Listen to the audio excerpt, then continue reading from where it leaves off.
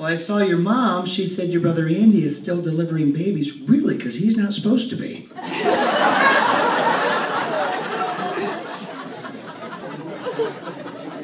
wonder if his P.O. knows about this.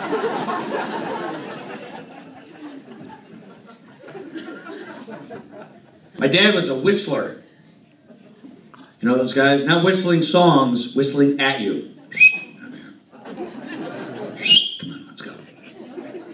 The language he spoke, we called it Whistlish. It was kind of a hybrid of whistling in English. That's how he spoke to you all the time. Come here, listen.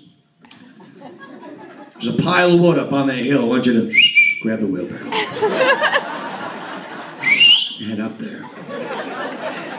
I want you to grab him 3 or 4 good logs. Bring them here, let me check them over. Put them behind the house. Come back over here, I got some more stuff for you. Beat it, let's go, move it. My brothers and I, we were like border collies. Every time he whistled, we changed directions.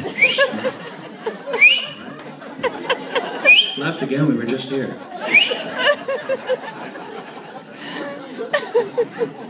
Every now and then, just to mess with us, he'd get us in a corner. Spend an hour there. My dad was a good man. My dad passed away a few years ago. My dad was one of those guys. He was a product of the 50s and 60s, so not a lot of emotion shown, you know? Even as his kid, you knew he loved you, you weren't really sure if he liked you. Because he was that dad that always sounded irritated. Hey, Dad. What? Yeah, what? Hey, you think I could help? You want to help? Stay out of the way. That's how you can help, all right? Move it. Let's go.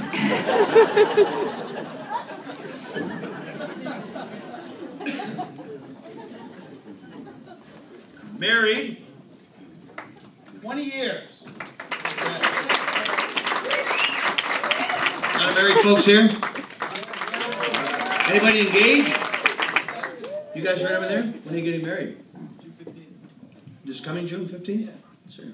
Well, right, no need to get hostile, sir. That's what I just said. June 15th. You gotta get a calendar out now? Well, congratulations, and looking forward to it. How long have you been together? 8 days? Is that what you said? 9 days. We won't get into that. It made you very nervous. Oh, I didn't know he was going to bring this up. Her English is getting better. It really is.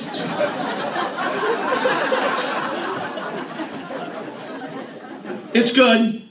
Marriage is good. It's tough. Can we agree, folks? A lot of work. Yes.